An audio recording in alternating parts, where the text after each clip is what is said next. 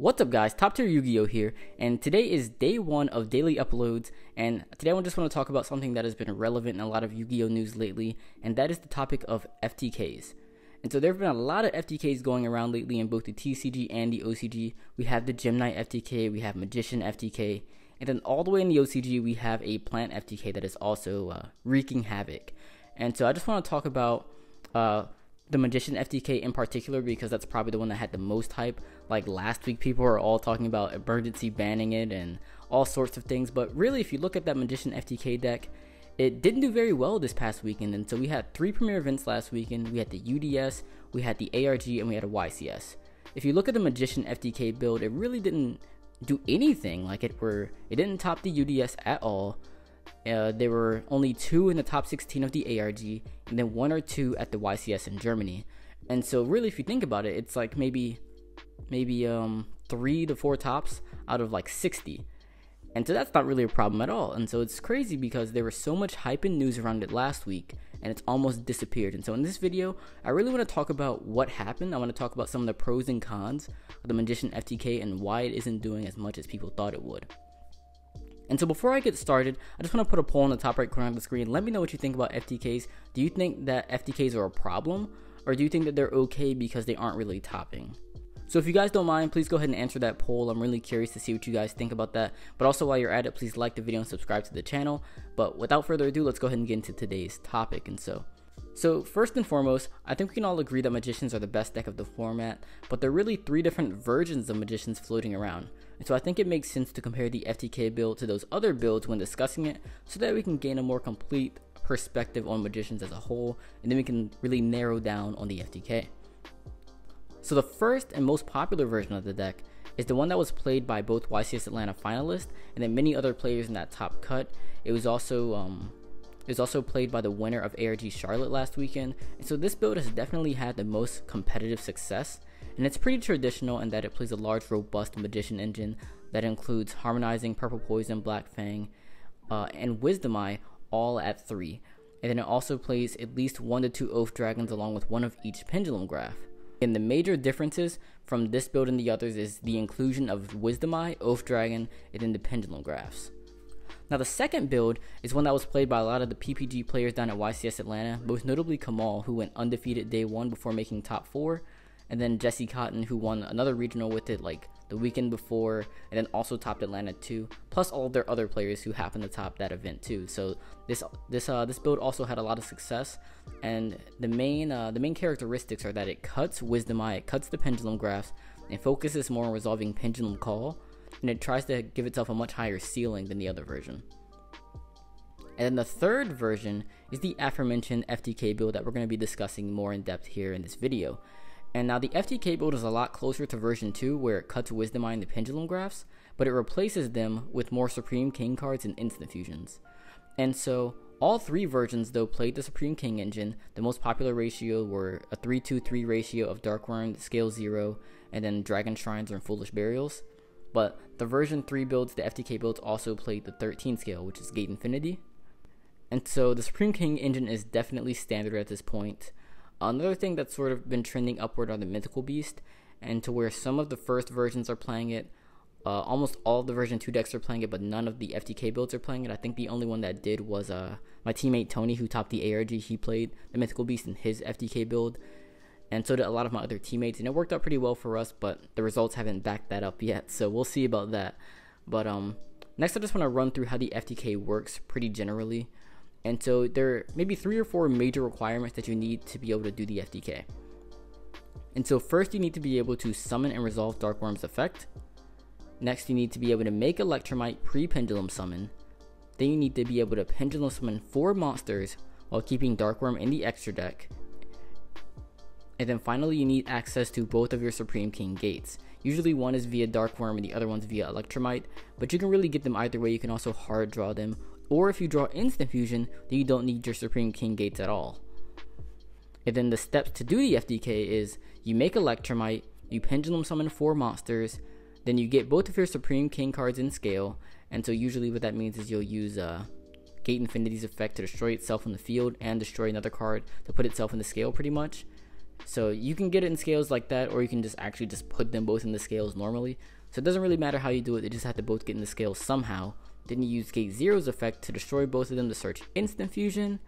Then Instant Fusion summons Nightingale, and then you summon both of your Venoms, and then both Venoms will copy Nightingale. And Nightingale has the effect to burn for 500 times its level. Venom is level 8. 8 times 500 is 4,000. Since you have 2 Venoms, 4,000 each, that's 8,000 damage. So that's the FTK in a nutshell. And so it seemed like a lot just now, but it's not. It's very easy to do. It's very consistent. The only card that you actually need like individually is Darkwurm. Everything else you can sort of wing it. So there's a lot of variation in how you can perform these steps. This is just a general way of doing it. If you guys are interested in a combo video for this, I can actually just do that as well. And so let me know if you're interested in a Pendulum FTK combo video. I can do that like maybe over the weekend. And again, very easy to do. Another reason why it's so consistent is that there's nothing that you can draw to mess it up. And so if you draw your Supreme Kings, that's okay. If you draw Instant Fusion, that's also okay. Now you don't have to search it. And so there's nothing that you can draw to mess it up. And there's nothing specific that you need to draw to do it outside of Darkwurm. So it's very easy to do, very consistent. And a lot of times if you play this deck, you'll be FTKing your opponents. But it's not perfect. There are some problems, and I think it's important to identify those problems so that we can try to fix them, or if you're not playing the deck, you can prepare for them and know exactly when to disrupt them and how to beat them. So just understanding the deck more is going to help you whether you're playing it or playing against it. And so next I just want to discuss some of the pros and cons of the FTK Magician deck. And now this isn't a full complete list, but it's just the things that I thought of, the things that I saw. If you have any more pros and cons or advantages, disadvantages, please let me know in the comment section below, because this is going to help everybody. And so let's go ahead and start with the pros. And so the first pro is that it's an FTK.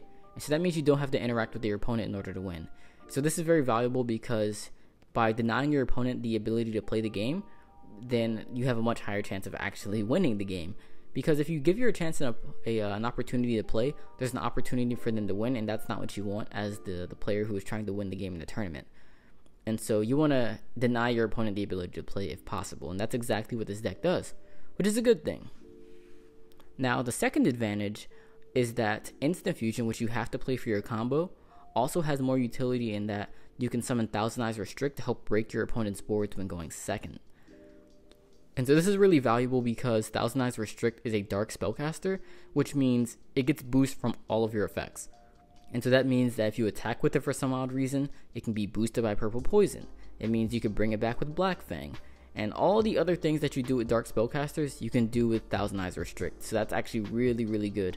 Especially if you're trying to clear your opponent's board and you have a Black Fang, because you can use Thousand Eyes Restrict to take one monster, then revive it, take another monster, and then like break your opponent's board. Like, it's super easy, and it's really, really powerful. However, despite some of the good qualities, the FTK again is not perfect. It does have its issues, and magicians are relatively resistant to hand traps if the pilot is good enough. If they're smart and they can play through different hand traps. But the FTK doesn't have that luxury. The FTK can be hurt by cards like Ash, Ogre, Veiler, Droll, Gamma, Cherries, etc., like Karibo. So that's something that you have to be on the lookout for. And again, the other versions of magicians can play around these to an extent. Like if your opponent has an Ash and your opponent Ash is like your Darkwurm, it's not a big deal in a standard magician deck, but it is a big deal for the FTK. Or if your opponent has a Ghost Ogre, if you're playing a standard magician deck, you can play around Ghost Ogre by just not activating Electrumite's effect on summon or the ignition effect, and you can save it for after you pendulum summon pretty much. So you can play around Ghost Ogre pretty easily if you get the read on it. But if you're playing the FTK, depending on your hand, you might not have that option. Sometimes you need to use Electrum's on summon effect in order to get your combo pieces to FTK. And so if you need to use Electrum's effect and your opponent has that Ogre, then they're stopping your combo, and so that's not very good. Same thing about Veiler. If you have to use Electrum's effect and they Veiler you, that's gonna hurt. Or if you need to, or if they Veiler your Starving Venoms, if you're not playing a rank 8, you're gonna be out of luck because you don't want to end on 2 rank 8s. That kind of sucks. Or 2 level 8s, I should say. Droll hurts because you have to search with Darkwurm, and then you have to maybe search Instant Fusion. And then of course Gamma and Cherries also hurt as well. And so being more susceptible to hand traps is a huge downside of playing this FTK. It's a huge disadvantage compared to the other magician decks, because normally these don't hurt you at all. Now they hurt you a lot. Now the second issue is that the FTK build is inherently less consistent than the other versions because you're forced to play more cards that don't extend your plays going first. So you have to play Instant Fusion and you have to play Gate Infinity. These cards aren't inherently bad and they can work with your engine even. Like again, drawing Instant Fusion can be great when you get to go second, or they can be good when you get drolled or ashed or ogred, so you don't have to use your scales to search it. Sometimes it's really good to draw, but it's also not good to draw because it isn't a card that extends your plays. It isn't a card that really makes your engine work. And so like if you need more dark monsters in order to summon and make your Starving Venoms, if you don't have them but you draw an Instant Fusion instead, you're not going to be able to do your FTK. And so even though these cards are good, because they're not like engine cards, they make your deck less consistent. And so again, even though drawing them doesn't mean you lose and it doesn't mean you can't do your combo, you will always wish that it was a different card. Especially when you need the rest of your hand to be good to be able to summon Electrum before the Pendulum summon, and be able to Pendulum summon 4 monsters, or 3 with Harmonizing. And so again, the FTK build is inherently less consistent because you have to play these cards. Now the third and final issue is that you lose extra deck utility because you're forced to play at least Nightingale, a second Starving Venom, and then if you look at the guy who topped Atlanta, he also played Thousand Eyes Restrict and Link Rebo. And you're not forced to play those cards, but if you want to like take advantage of the good thing about playing Instant Fusion while going second, again, then you have to play Thousand Eyes Restrict, and then with that Link Rebo, and so that's already a whopping 4 different cards that you wouldn't be playing in a normal Magician deck. And now the extra deck is only 15, and so having to play 4 different cards out of 15 makes a huge difference. And one of the big advantages of playing Magicians as a whole is getting so much utility from your extra deck, because now with Double Iris Magician banned, it's hard to get a lot of utility out of your main deck because you're not being able to search defense within your main deck. So if you need to get defense, it has to come from your extra deck. If you have to play 4 other cards in your extra deck, you're losing some of those defensive options or some of those offensive options. And so it really hurts you as a whole because you're forced to cut cards like Ignister or Naruto, Omega, maybe Supreme King Clearwing, or Abyss Dweller. There are a lot of cards that sometimes you have to cut in order to make space for the cards necessary for the FTK. And it's a very big downside. And it's something that can really compound with the other issues, because now if you're stopped by a hand trap, you're playing a worse Pendulum deck because you don't have the options that you normally would have. Like, it's a lot harder to end on 2 negates when you had to cut Naruto, or it's a lot harder to break your opponent's board since you had to cut Ignister. And so now, like, your sort of contingency plans for not FTKing are not very good. And so it's like you're more susceptible to disruption, and then once you get disrupted, you can't really do as much as you normally could, and you're less consistent. And so all those things really mix together to make this deck, like, I'm not saying it's bad, it's definitely a good deck, but you really have to ask yourself, like, is it worth it? Is it worth these 3 negatives just to FTK your opponent? Like, you really have to ask yourself that, and you really have to look at the format and decide whether it's a right time for it, because something like hand traps and interactions are things that are format dependent. If you looked at YCS Atlanta, people were thinking that Ash is bad. People weren't playing very many hand traps at all. But if you looked at this past weekend, a lot of people were playing hand traps just to quote-unquote not lose to the FTK. This undoubtedly made it more difficult for FTK decks to do well. And if you look at one of the top 8 players from Bochum, he even main decked Leonidas, like a card that doesn't do anything in any other matchup. It only stops the FTK. So players are going to great lengths to not get FTK'd by this deck, and that is one of the reasons why it had so much trouble this weekend, because people were prepared for it. They were playing disruptions, and so when they disrupted it, it was less consistent and had less utility, and therefore was a less good or worse Pendulum deck.